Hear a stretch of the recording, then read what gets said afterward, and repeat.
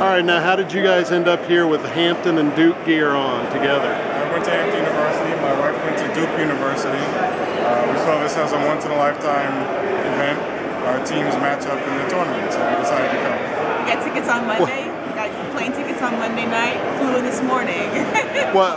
What happens after the game? I mean, you've never had to deal with this before. Exactly. I have the bragging rights for the rest of the year. I'm afraid that's probably true. Why do you think that Hampton could win, though? If they can, what's going to happen? We have a very strong defense. I'm sure we'll come up with a good game plan to neutralize Duke's scoring attacks. All right, good luck to both of you. Thanks. Go Duke!